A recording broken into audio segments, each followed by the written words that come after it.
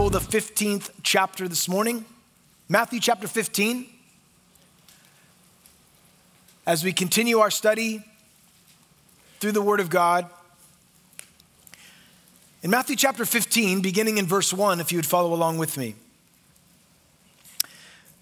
Then the scribes and the Pharisees who were from Jerusalem came to Jesus saying, "Why do your disciples transgress the tradition of the elders?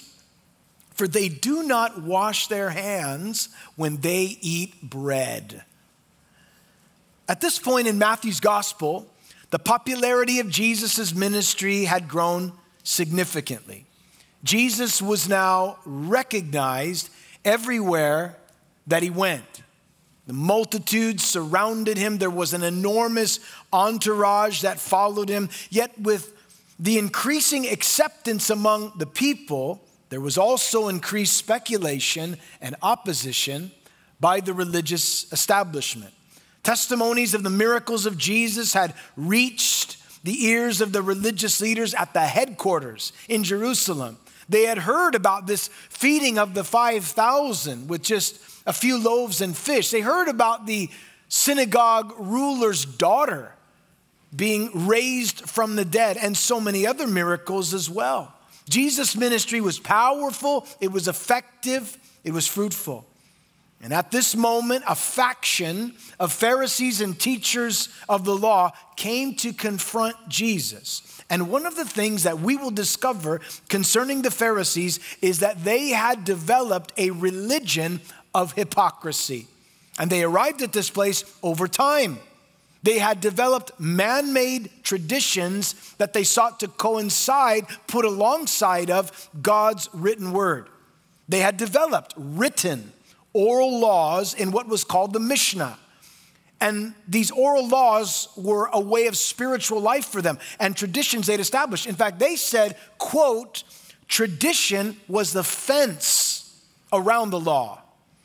Yet as the years went by and more traditions were established, the fence turned into a prison and the traditional requirements became extreme and unbearable to the people. One example of this was in their unrealistic Sabbath day laws. You were not allowed to carry any burden on the Sabbath because it was considered work. But the strenuous traditions they placed on the Sabbath day and what it meant to truly rest, according to what they had written, made it almost impossible to rest on the day of rest. You had to work to rest in order to really rest. It just did not make sense, the things they came up with. And one of the most important areas that had been addressed, traditionally speaking, was in the area of cleanliness. They had written 186 pages in the Mishnah, which were devoted to what made you clean. And this tradition originated from the scriptures there in Exodus chapter 30, verse 19, Exodus chapter 40, verse 12. And when it was first written, it had to do primarily with the priests and their cleanliness. But the pious Jews began to practice the priestly washing about 200 years before Christ. So by the time Jesus came there into the region of Galilee, this tradition concerning cleanliness had been firmly embedded into the culture to the point that it was taught as a requirement for all of those who wanted to be clean in the sight of God. So consequently, they were washing all the time. The washing itself, as they refer to here, concerning the washing of hands. Why do your disciples not keep the tradition and not wash their hands before they eat bread? Were they hygienically challenged, or is there something else that is referred to here? It was something else. The washing they were referring to consisted of taking 1.5 eggshells of water and pouring it over your hands as they were pressed tightly together upright. And then you would take another eggshell and a half of water with your hands pressed together downward, letting the water drip to your wrist and no further. Then you would flip your hands over and point them downward, and you would pour over them this way, that way. And finally, you would rub your hands together in your fists with your palms. And this was to be done before every meal and before every course. Something. They got even more carried away, and they devoted 35 pages to how to wash the vessels that were being used.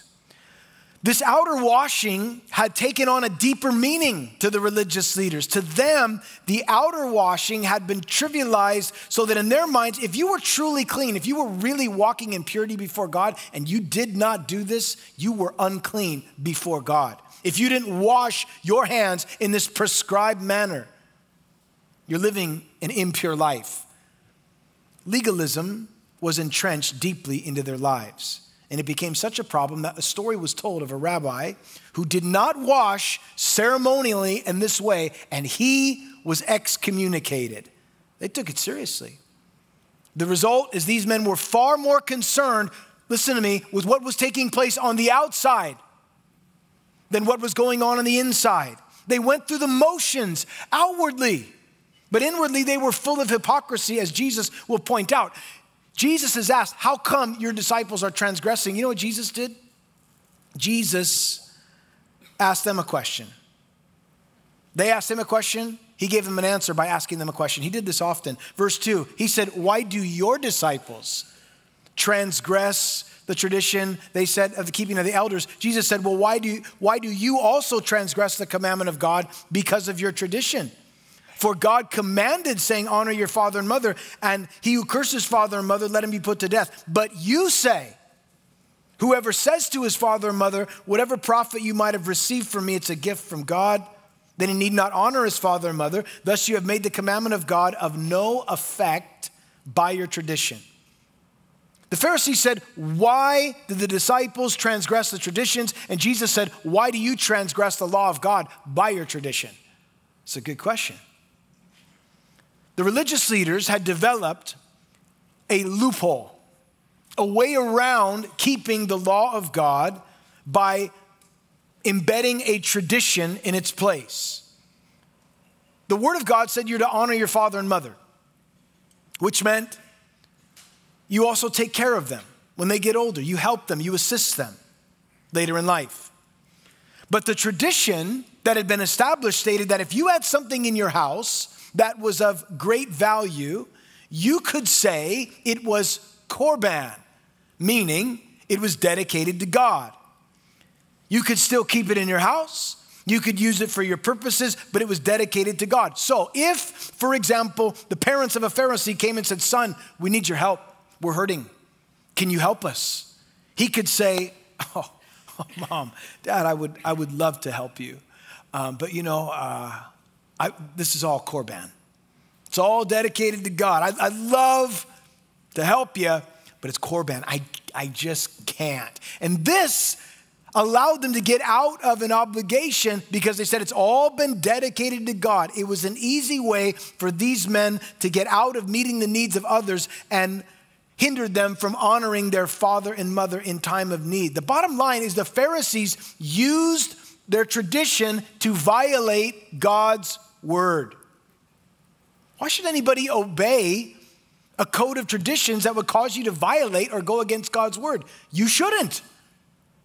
They'd established their own form of righteousness that they were proud of, and they made it their business to make disciples of their hypocrisy.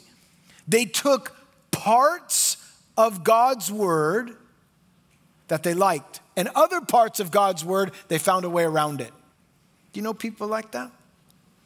Here Jesus said the result of living that way in verse 6, you have made the commandment of God of no effect because of your tradition.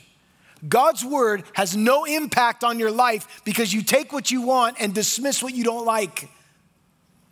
In other words, Jesus is saying, what's the use of seeking to keep the commandment and listen, putting it on your forehead? You know they wear these things on their foreheads? The phylacteries, there's like these little boxes that they tie around their head. Do you know what's inside that? The law, passages of scripture.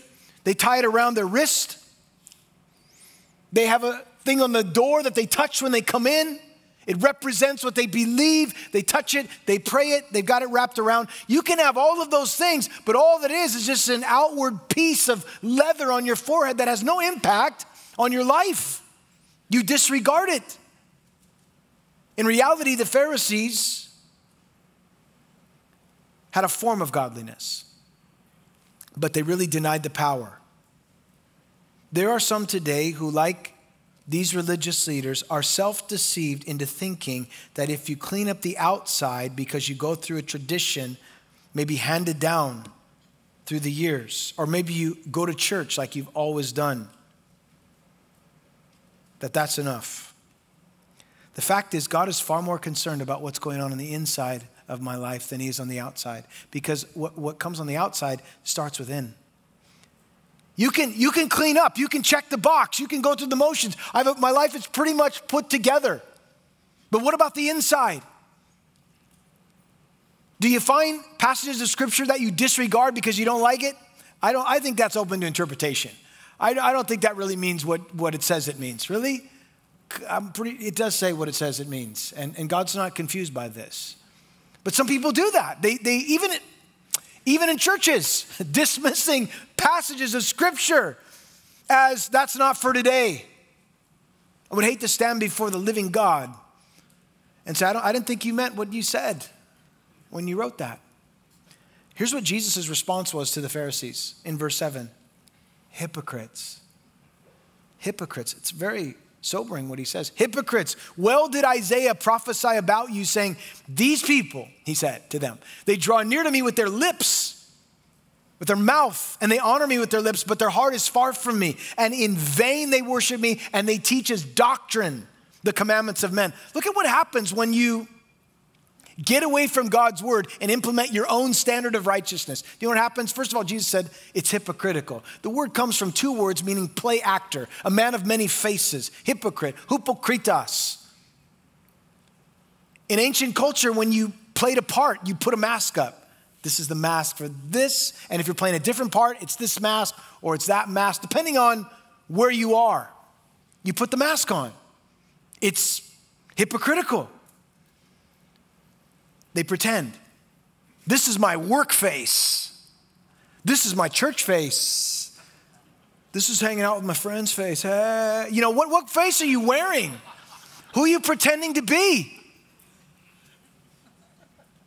Jesus then looked back at a prophecy of Isaiah in the Old Testament, and Isaiah was prophesying to the people, saying that they were drawing near with their mouth and their lips. They were saying the right thing, but their heart was far from me. And how this was revealed is they would come to the tabernacle or the temple and they would worship God, offer their sacrifices. They would leave the temple and they would go to the altars of idols and worship there. Right after.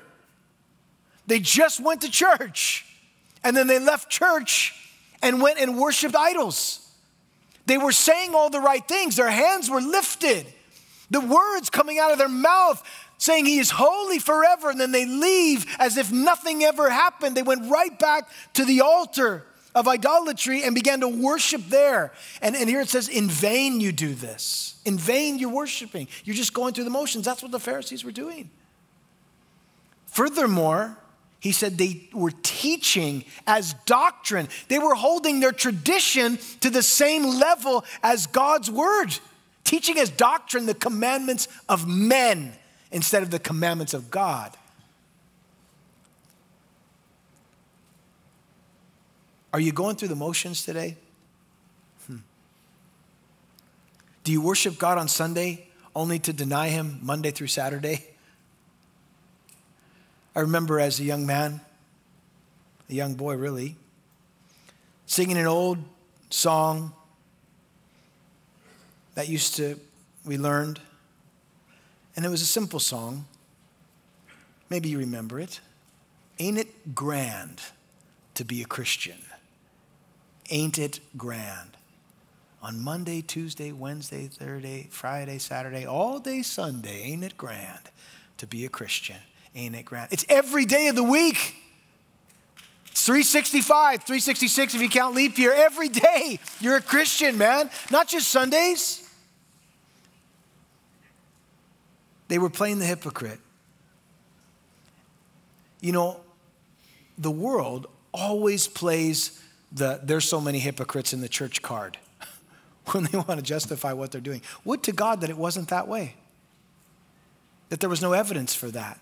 When people say that to me, I always say, well, why don't you come and join? You fit right in. I say that in love, but it's the truth. We've all played the hypocrite at some point. Jesus then gives an explanation to the multitudes that are gathered around, who had been taught these traditions of men as doctrine. When he had called the multitude, he said to them, hear and understand. It's not what goes into the mouth that defiles the man. It's what comes out of his mouth that defiles the man. That's what really defiles him. It's not, I didn't wash my hands traditionally and I ate something and oh my goodness, I'm impure. That's not where impurity comes from. It starts inside and makes its way outside. Furthermore, the disciples then, notice this, they're a little bit concerned because these guys are from Jerusalem. These aren't the lowly Pharisees from some, these guys are from the headquarters. You look at their concern, verse 12. Then his disciples came to him and said, do you know, this is saying this to Jesus, do you know that the Pharisees were offended when they heard this saying? I'm not sure if you picked up on that, Jesus. Can you imagine that? Hey, Lord, tone it down. These guys are getting serious. This could look really bad for you, of course. I mean, these people, they're from Jerusalem. You offended them. Really? What? Why did you offend them? Because sometimes the truth offends. What did Jesus say that wasn't true? All he did was present the truth, and they were offended by it. And he said to his disciples, every plant which my heavenly Father has not planted, it's going to be uprooted. Let them alone. And then he described them. They are blind leaders of the blind. And if the blind leads the blind, both will fall into a ditch. Well, that's pretty clear. Jesus said, don't worry about it. Blind leading the blind. It's asking a blind man for directions, and he's leading you, but he can't see. You must be blind also. That's what they were. They were blind leaders of the blind. They were leading people astray. And Jesus was bringing the truth that could set them free. But Jesus didn't leave his disciples there. He gave them a real explanation. What really makes someone unclean? I mean, really. Peter answered and said to him, Lord, explain this parable to us. Jesus said, are you still without understanding? Do you not yet understand? Whatever enters the mouth, here he's explaining it very, very patiently. Whatever enters the mouth goes into the stomach, it's eliminated. But the things which proceed out of the mouth, they come from the heart, and they defile a man. For out of the heart proceeds evil thoughts, murders, adulteries, fornications, thefts, false witness, blasphemies. These are the things which defile a man. But to eat with unwashed hands, that doesn't defile a man. He makes the distinction. It's not about the traditional washing that makes you unclean. This is where the uncleanness comes from. It comes from in the heart. All of these things that come out of the heart are an indication of what's going on inside. If a man is jealous, envious, covetous, where does that start? You know what? He didn't wash his hands. I'll tell you, that's what happened. You been washing your hands? Because I see there's something going on there. I think I can tell you got a little attitude. Did you wash your hands ceremonially? You didn't, did you? I knew it. Why don't you go and wash your hands, come back out, we'll have a conversation. No, it has nothing to do with it. It starts inside. It starts inside. If a person is prideful, where does that begin? Inside the heart of that person? And then it's worked out in their actions. If a person is profane in their speech, in their language that they use, where does that happen? It starts in the heart. You're getting a revelation of, wow, got some heart issues there because I can hear it. It's coming out. It makes its way to the surface. And if you've been a Christian for some time, you know that life will present and the Lord will allow certain circumstances at times to reveal what is in our heart that we didn't necessarily know was there. Never found, probably not this service, but other, it happens. It happens. In Deuteronomy chapter 8, it says, and you shall remember that the Lord your God led you all the way these 40 years in the wilderness. For what purpose? To humble you, to test you, to know what was in your heart, whether or not you would obey the commands of the Lord. It wasn't like the Lord didn't know what was in the heart of the nation of Israel. He knew exactly what was going on inside of their hearts. It was for them to see what was going on. So God allowed them to be tested. God allowed them to go through the wilderness so that they could see there's a change that needs to take place. This is coming out of my heart. I wish I could say to you that this never happens to me, that God reveals things about my heart that I don't necessarily like to see. But I'm sure I'm among friends in this regard. I will confess to you, it happened today on the way to church. I was on my way, got in a little bit late last night from Tennessee. We were out doing a men's conference and flew in. And on my way to church this morning, I thought, man, I need a cup of coffee. And so I drove by a local coffee shop here, which will remain anonymous. It's right down the street. It's got like a mermaid on it. Anyways, I was driving through, green. Anyway, I'm driving through.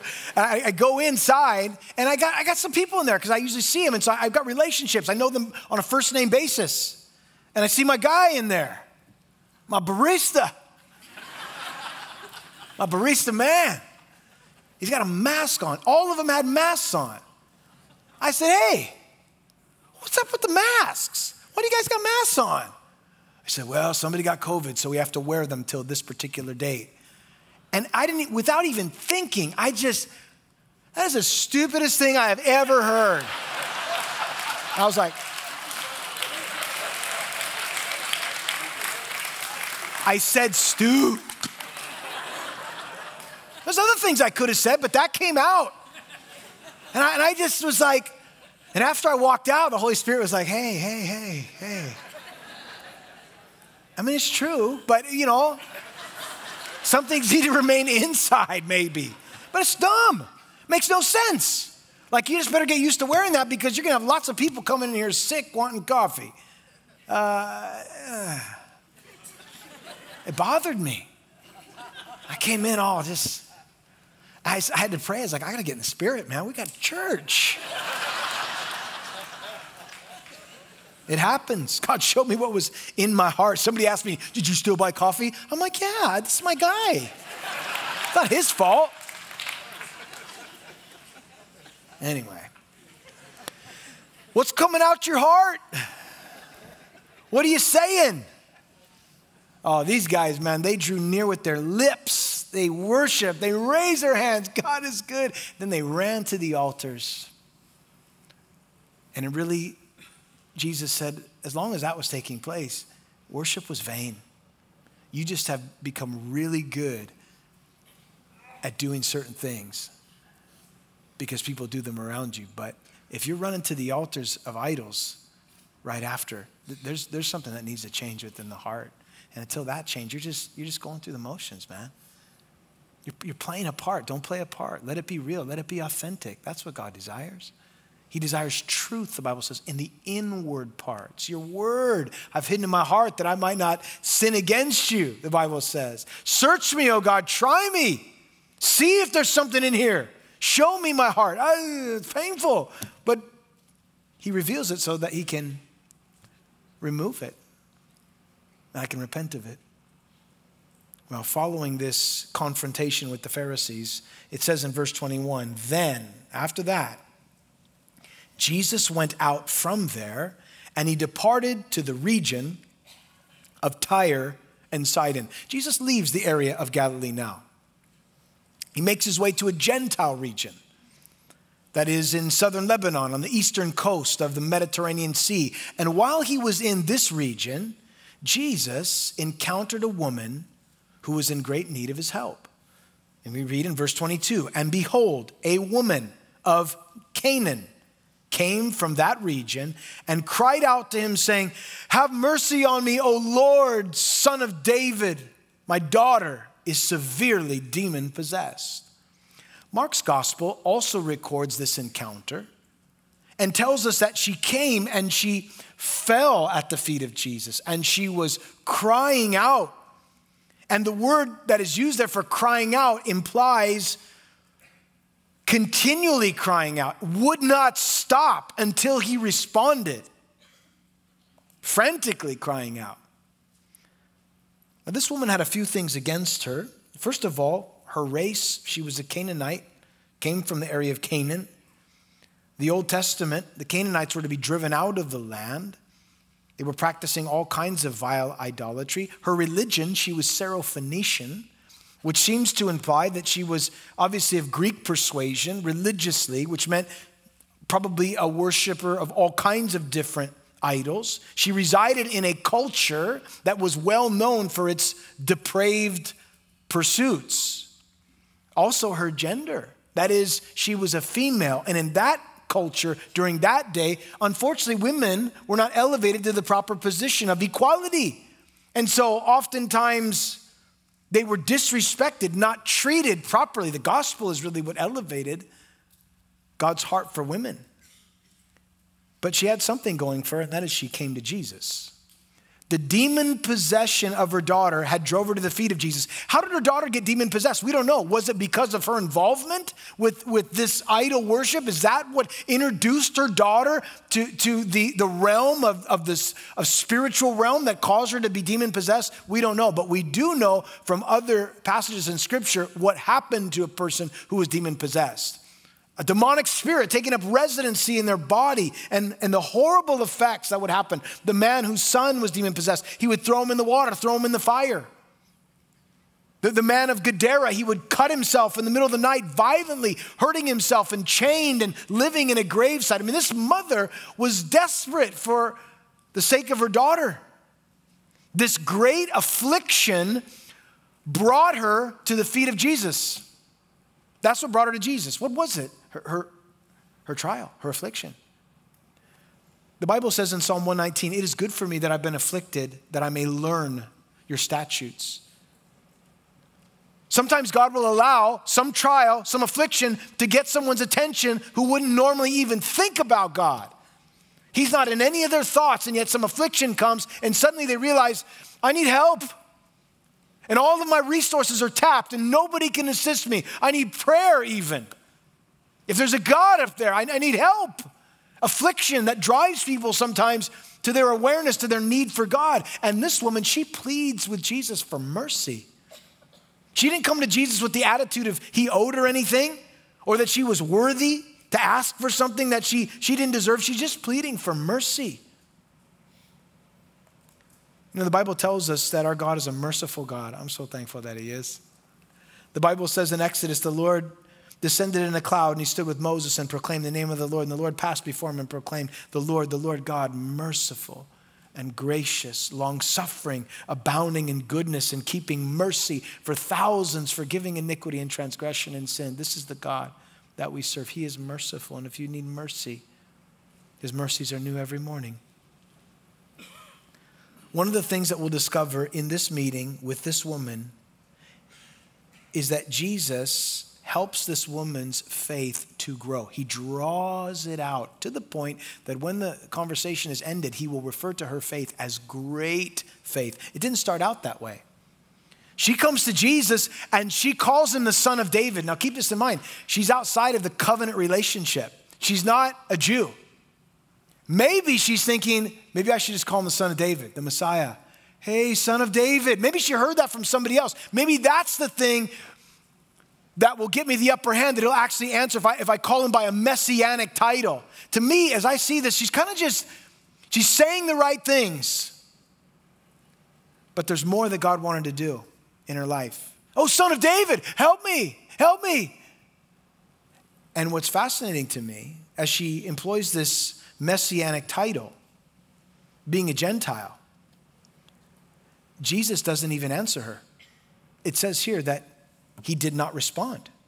She's begging for mercy. She's telling her about the situation. Verse 23, he answered her not a word. Silence, no response. That's difficult. You ever prayed and got no response? I mean, there's not an immediate answer. And you think the heavens are silent? Like, wait a second, you hear me, right? Because it doesn't seem like you hear me. He's not answering. I'm praying, I'm pleading, I'm asking, and there's no response. Why did Jesus not answer this woman? Why did he remain silent initially? Was Jesus simply tired, too tired to minister to her? Seems very uncharacteristic of what we know of him up to this point. He's helped other people. Jesus did not say no, he would not heal her, nor did he say yes, he would heal her right away. He said nothing. Sometimes I think this is one of the hardest answers to receive. No answer at all, except wait. Who likes to wait? Not many people that I know. But even in the waiting, there is a purpose. There are moments when it appears that the Lord is silent, but we shouldn't assume that he is wanting to destroy our faith, but rather he is developing our faith. This was not the silence of indifference, but of love. Weeding through the motives, I believe. Jesus is seeking to draw this woman's faith out, testing the motives. Why are you here? Why are you here? I mean, really, why are you here? Call me the son of David. Why are you here? The Bible says it's the earnest, fervent, faithful prayer of a righteous person that avails much. Great faith doesn't quit or give up that easily. It's persistent and it perseveres. Now, the disciples assumed the fact that Jesus didn't respond, maybe he wasn't concerned. And so they gave one of their suggestions that they often gave to response to the need. Notice the disciples, they urged him, saying, "Send her away, for she cries out after us." You ever notice how many times the disciples can you send them away? There's all these opportunities for ministry, can we boot them? I mean, 5,000 people, can you just send them away? Do you realize what they would have missed out on if Jesus had listened? One of the greatest miracles. But they said, send them away. But when how about this? They brought the children to be dedicated by Jesus. And the disciples were like, hey, let's get the kids out of here. And Jesus rebuked them. He rebuked them. Sorry, Lord, that was Peter's idea. We weren't thinking. We love kids. We love kids. It doesn't say that. I'm just suggesting it, perhaps. But sometimes you realize how insensitive we really are. We're not aware about the needs of others. We miss maybe what the Lord wants to do because it's just send them away. It's just easier. Just send them away and we don't have to deal with it. Listen, the Bible tells us that when those who are strong ought to bear with the scruples of the weak and not to please ourselves, Romans tells us. Well, Jesus then engages. He answered in verse 24 and he says to her, well, I was not sent except to the lost sheep of the house of Israel. She calls him son of David, and he says, I was only sent to the lost sheep of the house of Israel. That was Jesus' initial ministry. He came as the Messiah for the Jewish people. The Bible says in John, he came to his own, and his own did not receive him. But to as many as received him, to them he gave the right to become children of God. He came to the Jews first. They rejected him, many of them. And that opened the door for the Gentiles to be saved. And so he tells this woman who's a Gentile, listen, this is the focus of my ministry. I'm here for the lost sheep of the house of Israel. But notice verse 25. Now it goes to a different level. Then she came, worshiped him, and just said, Lord, help me. Enough with the titles. Enough with there's no games here. This is real. Help me. I mean, what a cry of a desperate mother who doesn't know what to do with her child. God, help me. Maybe there's some parents here today. That's your prayer. Lord, help me. I don't know how to help them. I don't know what to do. I've run out of options. I've run out of, parental. I don't know what to do. Help me, God. She worshiped him. The word that's used here literally means to prostrate oneself, and it is frequently used in the act of worship. It's humility and complete submission before God. There is desperation in her pleading. She just falls out and just says, please help me. The faith of this woman is continuing to rise to the surface. She's persistent in her prayers, and she's worshiping. She's just calling him, Lord, help me. Now, the response of Jesus may be shocking at first reading, and I'll explain. Look at Jesus' response to this pleading woman. But he answered and said, it's not good to take the children's bread and throw it to the little dogs. Ouch. I mean, this is a pleading mother. I know you're sent to the lost sheep, the children of Israel, but hey, sorry, I can't throw the bread to the little dogs. That sounds so sad for them to say that. So insensitive. How could Jesus call this woman a little dog? Is that what he's implying? There are two words that are used for dog in Scripture. One is a ravenous, disease-infested, foaming at the mouth kind of dog that is dangerous and you need to be protected from. That is not the word that he uses here. He actually uses little dogs, which refers to a little puppy. A little puppy. She says, yes, Lord. Look at her response. Yet even the little dogs, those little puppies, eat the crumbs which fall from their master's table. She said, Lord, you're right. You're absolutely right. She agrees with him. She said, you're right. He's drawing out her faith. Son of David. She's a Gentile. Let's clarify. I've come to the lost sheep of the house of Israel.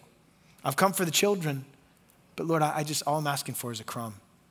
I'm undeserving. I'm pleading for mercy. I need your help. Jesus is drawing her faith out. And then he says to her, oh woman, great is your faith. Let it be to you as you desire. And her daughter was healed from that very hour. This is often, again, as I said, a misunderstood exchange between Jesus and this woman. She picked up on the illustration in the words of Jesus and just said, even the little puppies eat from the master's table. She wasn't claiming to be worthy. She was humbly persistent in her prayer, and Jesus rewarded her faith and said, great is your faith. And the moment he said these words, her daughter was immediately, the demon departed. She was healed instantly. The Bible tells us in Luke's gospel, Jesus was encouraging his disciples as they would pray and seek the Lord. He told them to be consistent, to be persistent, to persevere in prayer. And he talked about a man who came to his neighbor's home and at midnight, and he was asking for loaves of bread. And he said, I got people coming over and I didn't have time. Can I borrow some bread? And the man behind the door said, listen, I'm already asleep. It's too late. I can't come to the door. Just come back tomorrow. He said, no, I need it now. Please help me. And the man said, okay, I'll get up. And he gets up. This is Luke chapter 11. He gets up, opens the door, gives him the bread. Why? He gave it to him because of his persistence. Jesus then took that illustration, and this is what he said concerning praying and interceding. He said, in Luke chapter 11, so I say to you, ask and it will be given to you. Seek and you will find. Knock and the door will be opened to you. Everyone who asks receives, and he who seeks finds, and to him who knocks it will be opened. What are you praying about? What are you seeking the Lord for? God does answer. He answers. He doesn't answer always the way I want him to, or the way I think he should, or when I think he should. But he answers. Some of you, it's wait, and you are waiting. How long do I have to wait? I don't know. Others of you, it's no, and you got to accept it. Okay, Lord, I accept it. You got something better. For others of you, it's yes. I don't know where you're at in this prayer, but you keep on asking. You keep on seeking. You keep on knocking. You wait to hear the response of the Lord. What's he going to say to you?